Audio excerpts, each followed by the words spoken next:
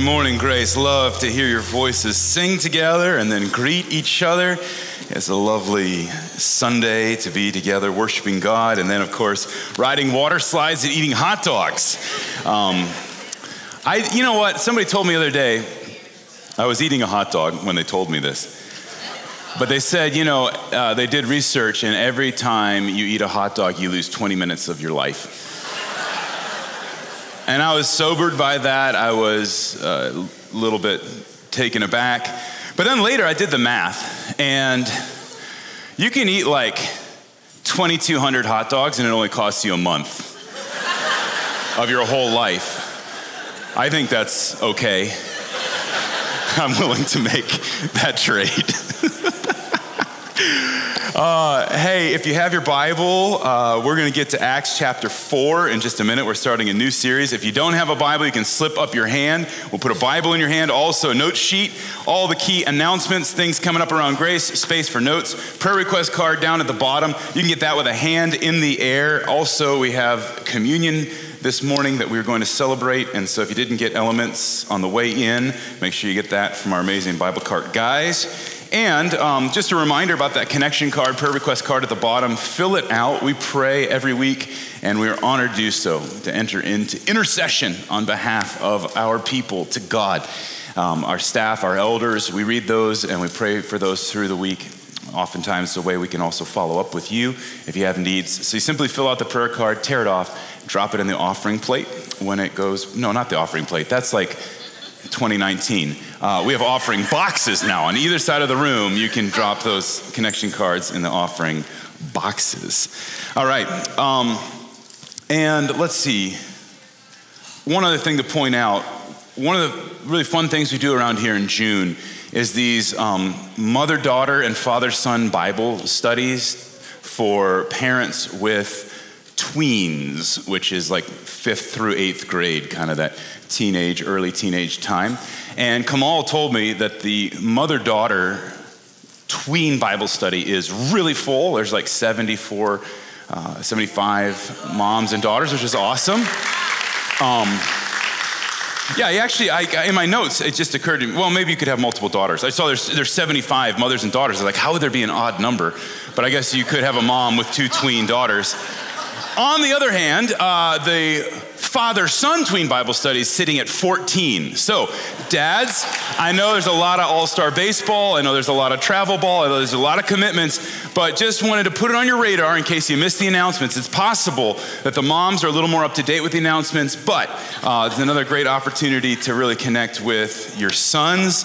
And it's something that's really important for us as fathers to invest in our children. And that kind of does lead us into the direction of this new series. As I mentioned, we're going to be in Acts 4, but I need to work on a couple of ideas to get in our heads, positive witness and negative world, and then we'll get into Acts 4 to see what it looks like. So this is the summer series. If you've been around Grace for any period of time, you know that oftentimes in the summer, we love to do a collective Grace family series where multiple churches in the Grace family all focus on a similar subject or set of scriptures, and then we'll even do a little bit of preaching rotation. And so I'll be preaching a couple other Grace churches, a couple of the other pastors will be here, along with some of our amazing local Grace Snellville communicators. Should be a really fun summer. But this series is titled Witness, and it comes right out of the book of Acts, where in chapter 1, verse 8, Jesus tells his disciples, "You will be my witnesses in Jerusalem, Judea, Samaria, and the ends of the earth." So basically a vision there. They're in Jerusalem, Judea and Samaria, the next layer of geography, all the way out to the ends of the earth. Now, the word witness, just because I thought you might like a little Greek, and if you're into like tattoos, I know sometimes people put Greek words on their bodies. I mean, this is a good one. And it's pronounced martus. And in the book of Luke and Acts, it takes on this double meaning. It's someone who can and does speak from personal experience about actions in which he or she took part and which happened to him or her. So it's like this kind of firsthand experiential piece. But there's also a layer of the word witness that describes the person who witnesses to facts, truths, or views that the speaker is convinced of. So that means this word witness is both experience and conviction. And as you read through Luke and Acts, you see that those books of the Bible are really concerned to show that the way of Jesus is not just an idea, it's not just a myth, it's not just a speculation, it's not just a philosophy, but is actually based on facts which took place in the clear light of day, in the light of history at specific times and places. That word witness carries with it an emphasis on speaking, that you're not properly a witness until you testify, that is, put into words what you've experienced and what you are convinced of. And then one last thing to note, when followers of Jesus were persecuted and killed for their faith, they came to be known as martyrs, which in Greek is this same word, martus. But I think we can all agree that witness is a better summer series title than martyr. And as we read the stories of people sharing their faith in the book of Acts, that is witnessing to Jesus, it's provocative. When people started talking about Jesus, stuff started to happen. There were miracles and riots. There was reconciliation and the experience of judgment. There was life change and jail time. But the point remains that the first generations of Jesus' followers took his words to heart. They were witnesses to Jesus in Jerusalem, Judea, Samaria, and the ends of the earth. Now, one of the books that's been really helpful for me in planning and preparing for the summer is written by Michael Green. It's called Evangelism in the Early Church. It's a really, really good book. It's a little bit academic, but I have confidence in you. If you wanted to read it this summer, I think you'd make it through. And in his chapter about evangelism and their motives, why did the early church share their faith? He has this amazing quote. He said, "The enthusiasm to evangelize, which marked the early Christians, is one of the most remarkable things in the history of religions. Here were men and women of every rank and station of life, of every country in the known world, so convinced that they had discovered the riddle of the universe, so sure of the one true God whom they had come to know, that nothing must stand in the way of their passing on this good news to others." They were, without a doubt, enthusiastically evangelistic. How does that apply today? Those first few minutes there, I just wanted to give a snapshot. We'll go much deeper in the weeks ahead, but just give a snapshot into the way that the early church were enthusiastically evangelistic. And remember the word evangelistic, it comes from euangelion. It means the good news. So they were enthusiastically good news people. They gave a positive witness to Jesus in, at the time, what was very much a negative world. That throughout the Roman Empire and even among the Jewish community, as we'll see in a moment, there was enormous opposition. The cost of following Jesus was really high. They were a positive witness in a negative world. Now, I use that phrase, negative world, intentionally because it borrows from an article that was published in 2022 called "The Three Worlds of Evangelicalism," written by Aaron Renn, R-E-N-N. And this article eventually developed into a book that came out last year called "Life in the Negative World." But this article is Aaron Renn wrestling with what has happened to our culture and what has happened to the identity and role of evangelicals in our American culture over the last 50 or 60 years or so. And so he starts off in this article talking about how the 1950s were really the high water mark of Christian participation in the United States, that church attendance was over 50%. More than half the people in the country went to church every Sunday. But then, beginning in about the 1960s, that evangelical high watermark started to decline. And so he says there was a phase or an era of American culture starting in kind of the 60s, and he ran it up into about the mid-90s, and he called that the positive world. He said during that time, even though evangelicalism was in decline, it was still positive to be a Christian. If that was on your resume, it might help you find a job. Generally in schools, there was prayer and there were Bible studies in the kind of public school situation. Like it was still a positive world for Christians. He says in 1994 or so, it began to shift from being a positive world to what he calls a neutral world, where it was neither a big benefit nor was it a negative to be a follower of Jesus, to be an outspoken Christian. Well, why does he say 1994? Well, in the article, you can read it. It's free online.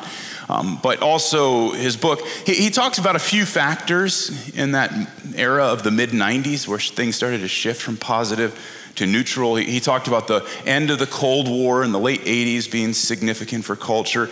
He said he chose 1994 because that was the year that Republicans took over the House of Representatives. It was sort of a big moment for populist Republican politics.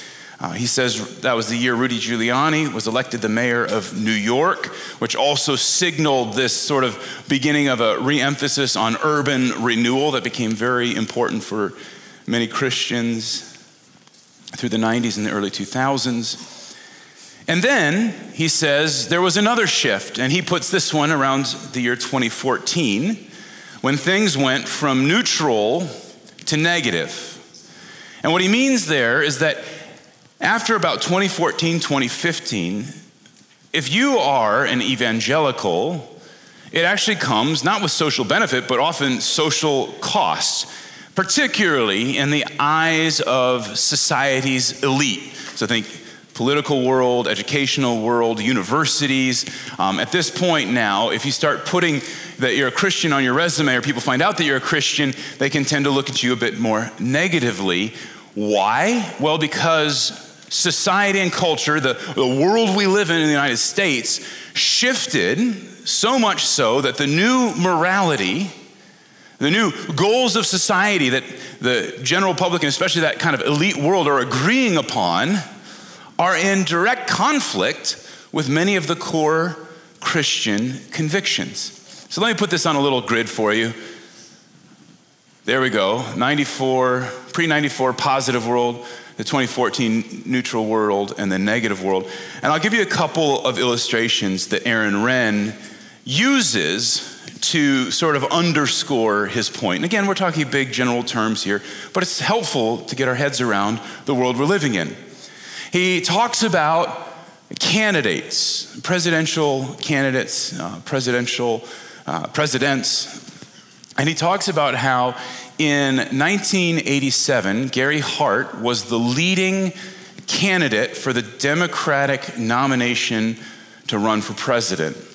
And in 1987, it came out, there were rumors that Gary Hart had had a young woman stay the night with him at his townhouse. And it blew up into this enormous scandal, and it was actually so scandalous that Hart had to withdraw his candidacy from the race. Now, Renn talks about that's the sign of a positive world, right? The things are kind of positive, Christian values are in place. You get this idea that you have a presidential candidate who might have committed adultery, and it gets into the public sphere, and it's like, no, you can't do that. You can't have a president like that. Then you get into sort of this next era, the neutral world, and Renn talks about the Bill Clinton-Monica Lewinsky scandal.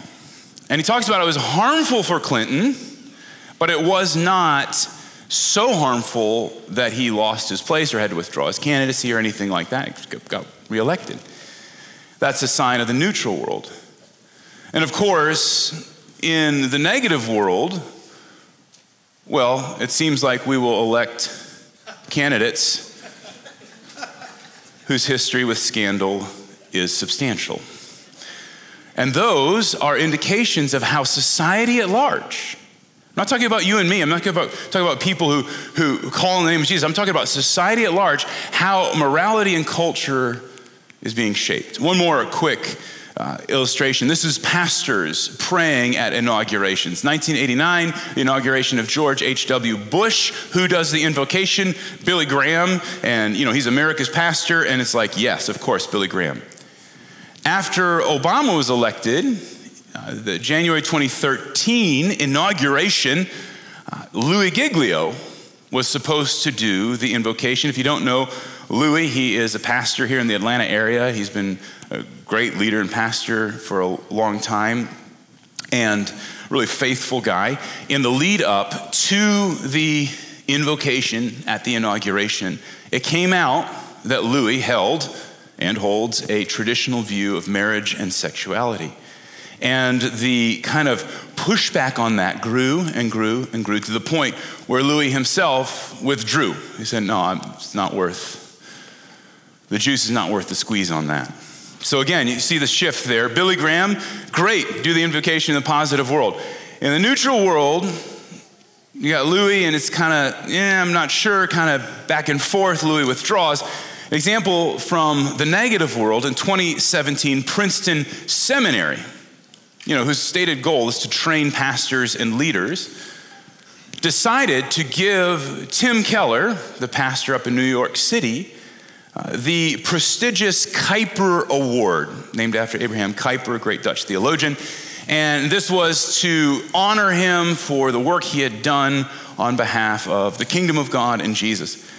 Well, when the student body at Princeton Seminary and professors and other people caught wind of the fact that Princeton was about to honor someone who was theologically conservative like Keller, there were protests and all sorts of hubbub and uproar. Pushback. How could we honor someone like Keller, whose values aren't just on par with the neutral world, but whose values actually are in conflict with culture's direction? How could that be possible?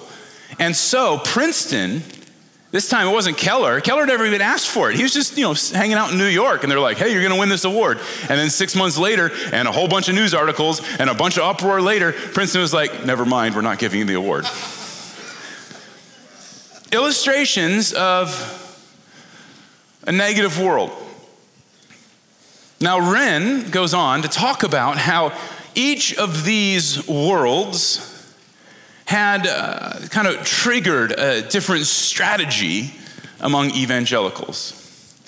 He talks about in the positive world, the primary evangelical strategies were to be seeker sensitive and also to engage in what he says is the culture war. I'm just borrowing from his article here. When he talks about being seeker sensitive, he's talking about some of these large churches, Willow Creek in the Chicago area, started by Bill Hybels, who many of you know wiped out morally, but it was a very, very influential church movement. And Hybels operated under the assumption that most people kind of wanted to go to church if church was just engaging enough for them. And so he went door to door, he interviewed people, he found out why people weren't coming to church. Then they changed kind of what happened on Sundays, and that gave rise to a bunch of really big, suburban mega churches that followed this seeker-sensitive model. And the seeker-sensitive model works pretty well in a positive world because people are predisposed to be favorable toward Jesus and Christianity.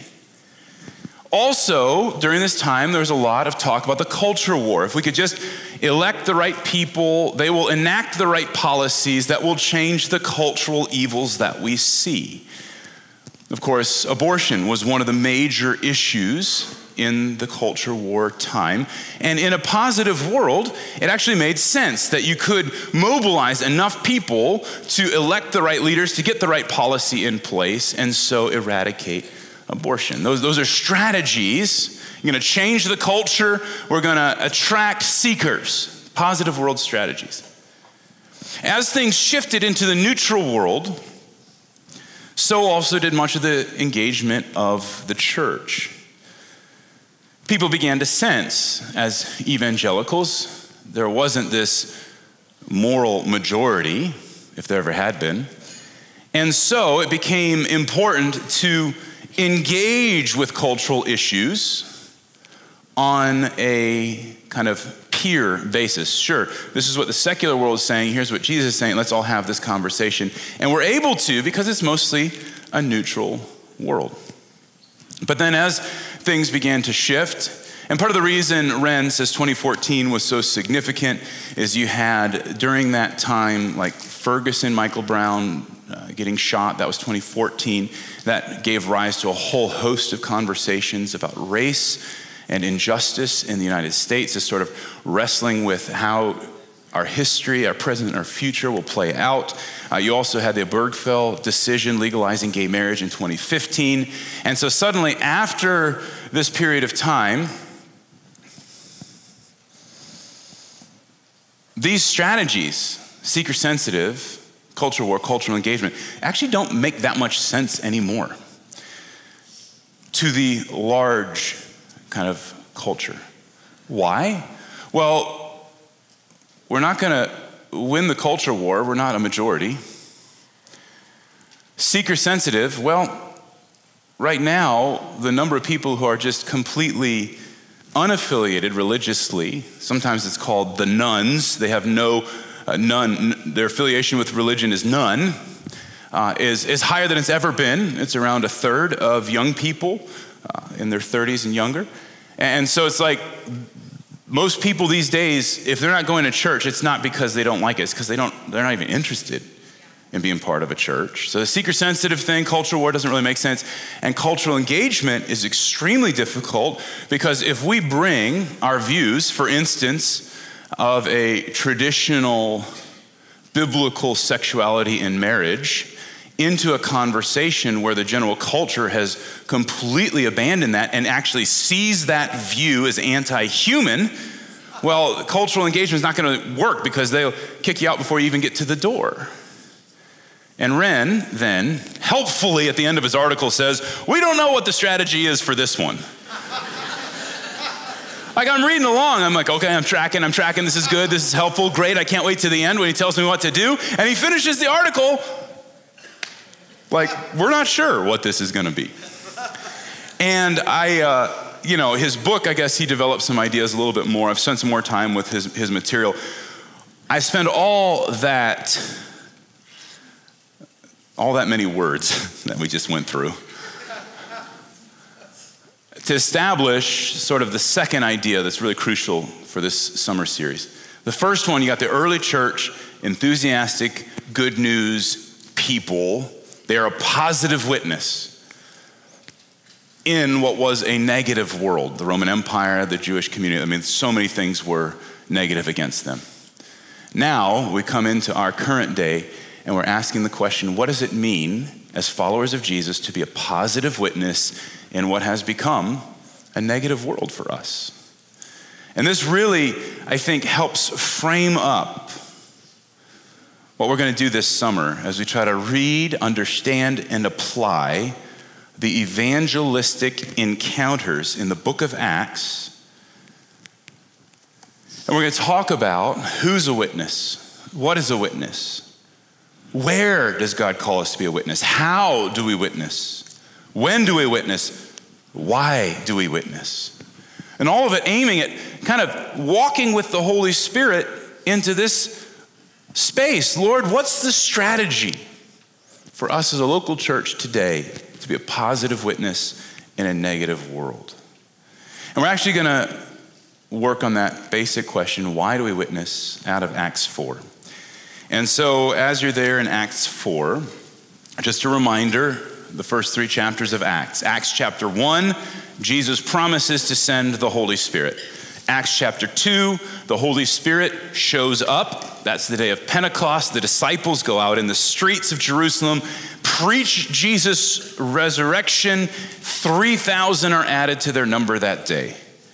Acts chapter 3, sometime later, but not too much longer after Pentecost, Peter and John are going up to the temple to pray, and they encounter a poor man, a beggar, who has been lame from birth, and they heal him in the name of Jesus. And it seems like this man was a regular part of the scenery for anyone heading up to the temple, like he'd been begging there for a long time. And then all of a sudden, after this miracle, he's walking and jumping and praising God. And this draws a crowd, as you might expect. This prompts Peter to begin preaching. Peter begins witnessing. And he's talking to his fellow Jewish community there on the Temple Mount. He says in chapter 3, verse 15, "You killed the author of life, but God raised him from the dead, and we are witnesses of this." Amen. And then he says, "Repent so that your sins might be forgiven and that times of refreshing might come from the Lord." I love that phrase. I've always loved that. Times of refreshing. Riding down those water slides and be like a time of refreshing. It's like a little foreshadowing, the times of refreshing from the Lord. And so this is where we pick up in Acts chapter 4. The crowd has gathered, the lame man has been healed. Peter is preaching repentance toward Jesus, and it says, "The priests and the captain of the temple guard and the Sadducees came up to Peter and John while they were speaking to the people. They were greatly disturbed because the apostles were teaching the people, proclaiming in Jesus the resurrection of the dead. And they seized Peter and John, and because it was evening, they put them in jail until the next day. But many who heard the message believed, so the number of men who believed grew to about 5,000. So they're trying to clamp down on Peter and John, negative world, trying to shut down their witness, but it's too late. The text tells us the word has gotten out. Another 2,000 joined the number. Verse 5, the next day the rulers, the elders, and the teachers of the law met in Jerusalem. Annas, the high priest, was there, so were Caiaphas, John, Alexander, and others of the high priest's family. Now, if you've been reading straight through from the book of Luke into the book of Acts, because remember, Luke and Acts, same author, kind of part 1, part 2 of the story, life of Jesus, life of the church and the Holy Spirit. If you've been reading straight through from the book of Luke, and you come across these names, Caiaphas, John, Alexander, a high priest's family, these religious leaders are the same shady characters who had been so instrumental in the plot to betray and crucify Jesus.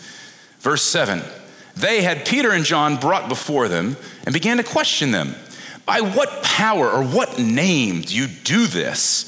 And then Peter, filled with the Holy Spirit, said to them, "Rulers and elders of the people, if we are being called to account today for an act of kindness shown to a man who was lame and are being asked how he was healed, then know this, you and all the people of Israel. It is by the name of Jesus Christ of Nazareth." Amen. Gosh, it's so good when you read it. "Whom you crucified, but whom God raised from the dead, that this man stands before you healed. Jesus is the stone you builders rejected, which has become the cornerstone. Salvation is found in no one else, for there is no other name under heaven given to mankind by which we must be saved." And when they saw the courage of Peter and John and realized that they were unschooled, ordinary men, they were astonished. And they took note, these men had been with Jesus. Man, there's a whole sermon series in this verse.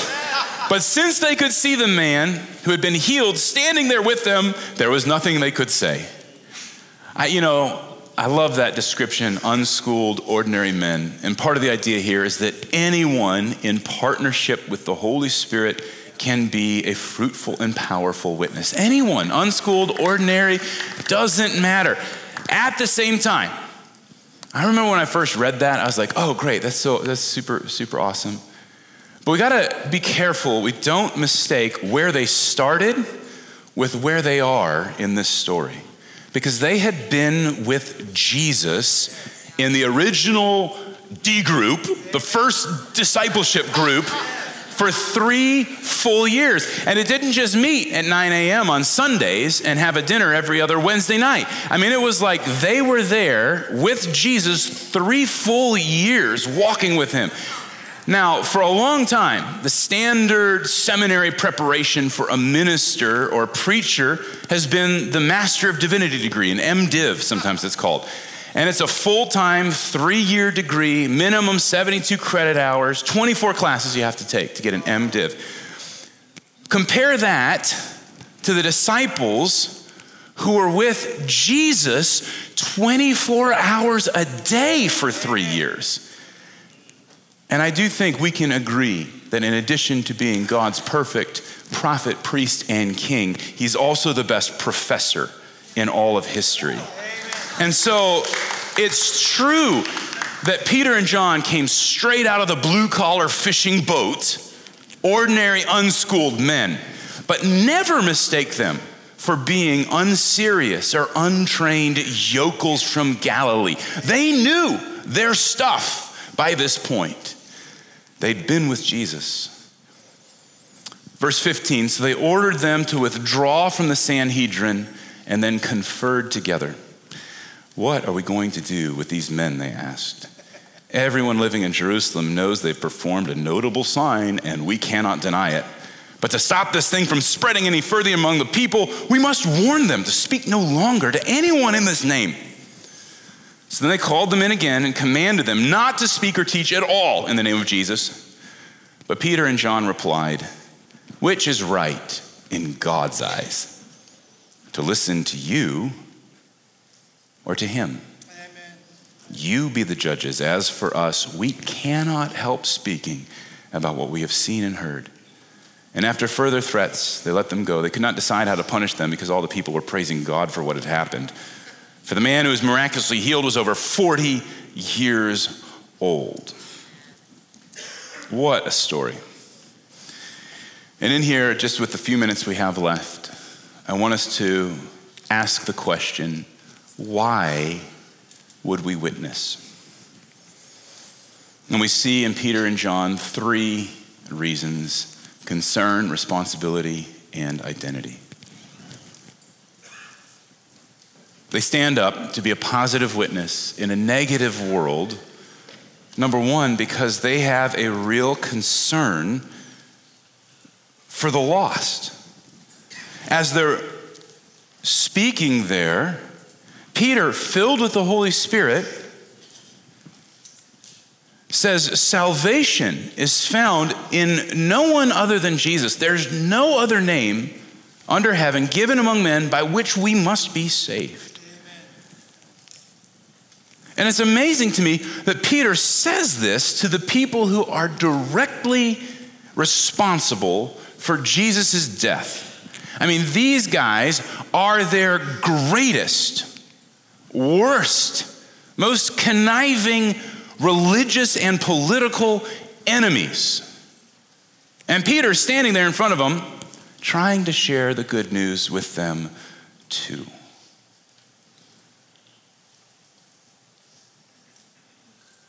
Because Peter and John understood from Jesus what a person is.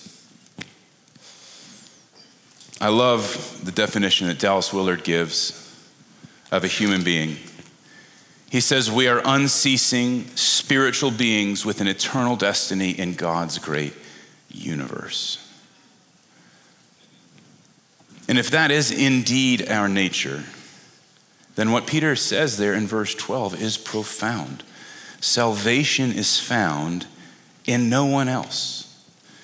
The discovery of our eternal destiny in God's great universe, if we are unceasing spiritual beings, requires a relationship with Jesus. And in the absence of a relationship with Jesus, Peter says there's no hope to be saved. And so Peter and John, they are motivated by the concern for the lost, the eternal consequence of people who go to their graves rejecting Jesus. And this is a challenging subject. There's a huge debate these days in various Christian circles about the precise nature of hell and judgment. Is it eternal torment? Is there literally fire? In The Great Divorce, C.S. Lewis imagined hell as infinite isolation, where people just keep moving farther and farther and farther away from each other in the absence of the presence of God. And while it's true that Jesus talked about Gehenna, or hell, more than anyone else, almost all of his language about hell was metaphor, describing the metaphysical, which is a big word way of saying Jesus uses word pictures to describe judgment beyond what we can fully understand. And so there are valid debates about precisely what Jesus meant and what the scriptures say about hell. But there are not debates about the reality of God's judgment. And so even when I preach here at Grace, I rarely talk about hell unless it's there in the text. But I will speak about judgment and God's judgment. And the truth is, to the ears of our all-inclusive culture, where everybody needs to follow their heart, and you do you, and just as long as you don't harm anybody, you can just be whatever you want. In the ears of that all-inclusive kind of culture, that negative world, to speak of judgment like this is a very renegade word, a very renegade idea. The idea that Jesus would be the only way to salvation is even more renegade. But Peter says, salvation is found in no one else, for there is no other name under heaven given to mankind by which we must be saved. And in the teaching of Jesus, again and again and again, when he goes to describe humanity, he uses two categories. He says there's the people who walk the broad way and the people who find the narrow way. There's the people who serve God, and there's the people who serve mammon or money. They're the sheep, there are the goats. There are wheat, and there are tares. There are wise bridesmaids, there are foolish bridesmaids. There are those who accept the invitation to the wedding feast, and there are those who don't. And it's with that compelling categorization, if we are indeed unceasing spiritual beings with an eternal destiny in God's great universe, Peter and John are concerned that people would come to know Jesus, because his is the only name given among men under heaven by which we must be saved. Now, secondly, it's not only concern. Why were they witnesses? Well, they felt a strong sense of responsibility. And the responsibility was actually to God. When the Sanhedrin, the religious leaders, commanded them not to speak any longer in Jesus' name, Peter and John replied, well, which is right in God's eyes? Do we listen to you or do we listen to him? You guys be the judges. They sensed responsibility to obey God. Now, the Bible's teaching on eternal judgment is sobering and it's challenging. It raises a lot of questions, like how can that judgment be just? How could God condemn a person forever based on the few finite years of their life? What about a person on the other side of the world who never met anyone, who follows Jesus, or can't even read the Bible in their own language because it hasn't been translated yet? How does this all work? Like, as soon as we start talking about eternal judgment, the questions arise. And I have wrestled with the exact same questions, deeply and profoundly. They are important questions. And what I've found is that in the end, we have to trust Jesus, who is the eternal Word of God. He's the expression of God on the earth. He's what God wants us to know. He is the second person of the Trinity in human flesh. And what we see when we look at Jesus is that he is utterly compassionate, that he is merciful, that Jesus sees everyone, listens to everyone who would seek an audience with him with an open heart. He's always seeking a person's best. He's always inviting us to trust him without coercion or manipulation. And so when it comes to the difficult questions about judgment and eternity, we have to trust the character of God, that there are some unanswerable things on this side, but we can trust God to be just and good. And in the meantime, that being said, we do have a command as followers of Jesus to be his witnesses and to make disciples. And sometimes I have this tendency that before I do something, I need to understand something. I think I passed this on to my children. It's a hereditary gift I gave them. Like yesterday afternoon, time to do some yard work. Guys, I need your help with the yard. But why? Why do we have to do this? This is so unfair. It's like, how is this even unfair?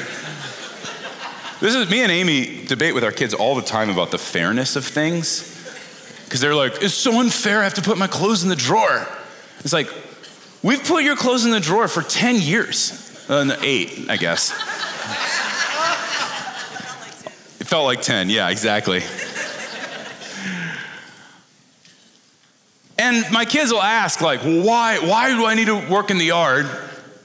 And because I understand, I want them to understand, it's like there's a part of me that wants to explain, well, it looks very much better, and if we don't prune back the hedges, that it'll make too much moisture in the wood frame, and there'll be rot in the house. And also, I want you to work on the yard so you learn how to grow up to be responsible, mature humans with life skills. I kind of feel like I need to explain all that, give all the background of what my plan is for them and their whole life. But actually, I just need you to put the clippings into the yard bag. Sometimes I just need my children to obey. And there is this give and take, isn't there? Where sometimes we need to understand some things in order to step into responsibility. And sometimes we need to step into responsibility so that we can understand some things. And this is part of what it means to be a child growing up. It's part of what it means to be a parent raising children. And it's part of what it means to follow Jesus. He told us, you will be my witnesses. He said, go and make disciples of all nations again and again. To follow Jesus comes with the responsibility that we will be witnesses to Jesus.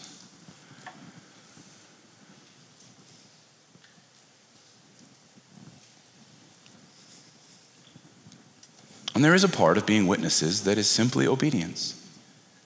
Why witness? Well, because the Lord told us to. Jesus said this is an important part of who we are.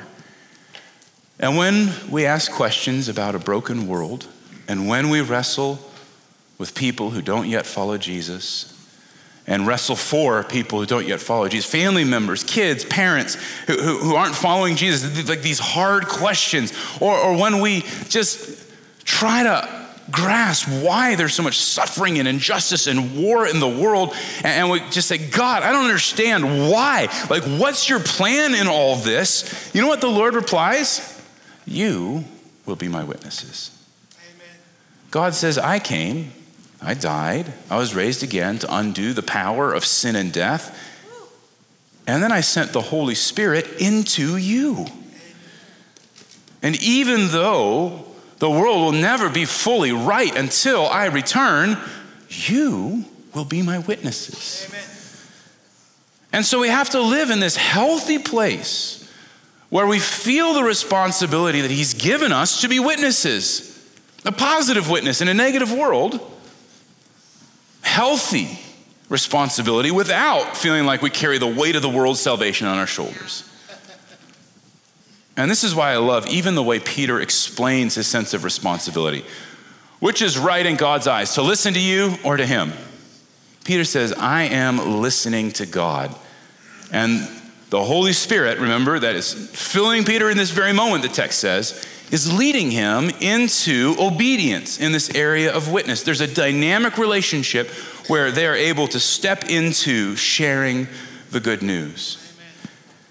And their concern, as you read through the book of Acts and you wrestle with how they lived out this life of being witnesses, truly, their concern was that they would be consistent with their calling, that they would have integrity with the faith they professed. If they really believe Jesus is the only salvation, well, integrity and consistency would say it's important that we talk about Jesus being the only salvation with other people.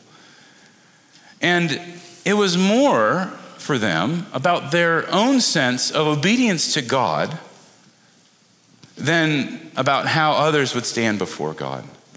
Like, as you read through this, and you read through the way Paul writes about being an apostle and a witness, like, again and again, their concern was to be faithful to what God had asked them to do. Because they could trust God's character with the world. They were saying, Lord, what are you asking me to do? Because I want to listen to you in how to be a witness and how to be a positive witness in a negative world.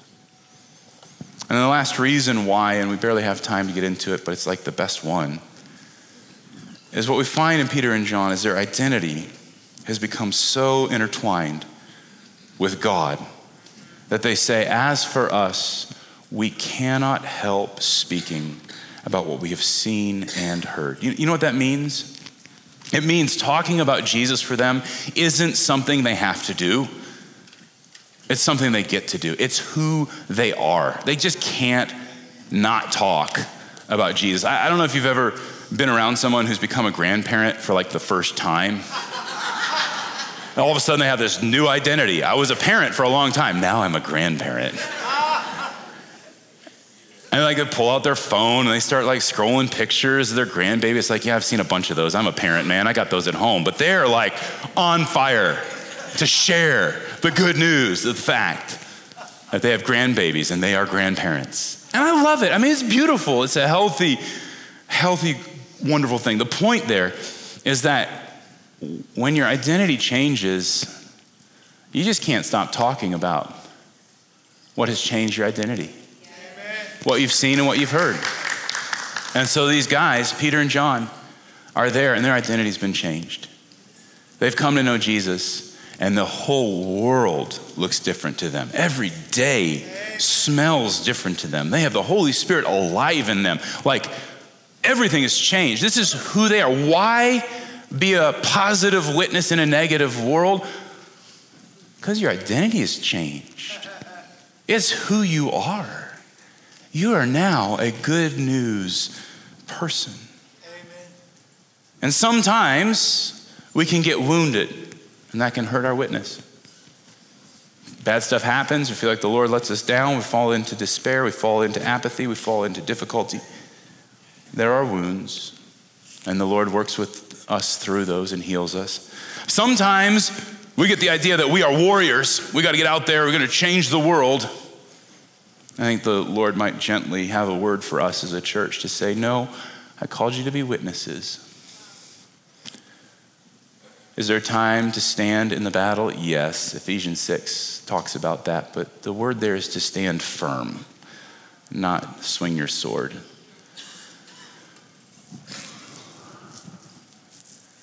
You have the shield of faith and the sword of the Spirit, and that sword is the words of witness that we have. Yeah, sometimes we get wounded and sometimes we try to do too much as warriors, but the Lord calls us to be witnesses. And the Holy Spirit wants us to be healed and humble. Because when we're in a place of wholeness and humility, we just can't stop speaking about what we've seen and what we've heard. Amen. The good news is that we have new life in Jesus. Death has been defeated. Sin is forgiven.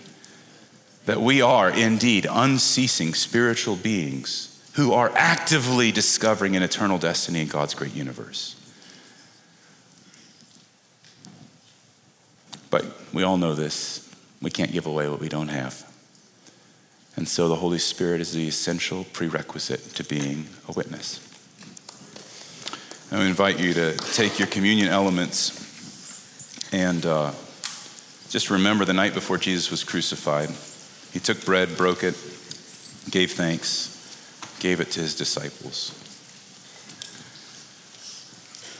He said, take and eat it, it's my body broken for you. And then he passed the cup and he said, take and drink this. This is my blood poured out for you for the forgiveness of sins. For it's the blood of the new covenant, this new community of people. And so, as we talk about concern for those who don't yet follow Jesus, the lost, Remember, Jesus gave himself to save the lost. When we talk about our responsibility to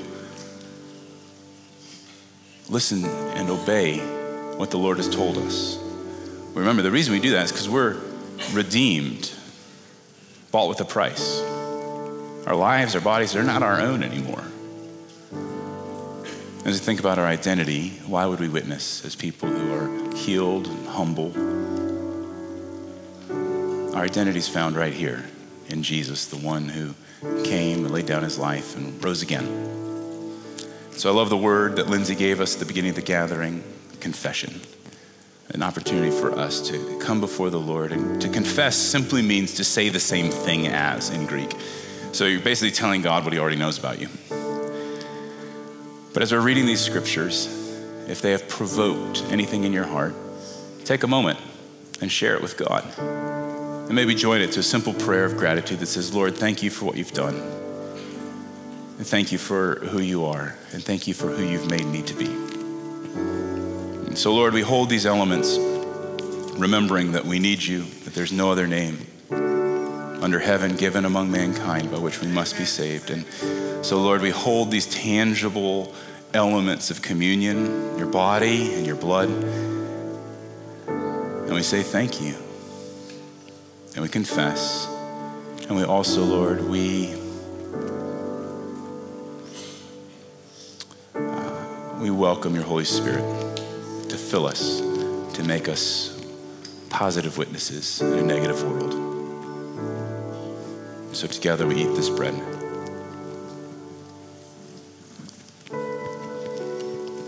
And we drink this cup in Jesus' name.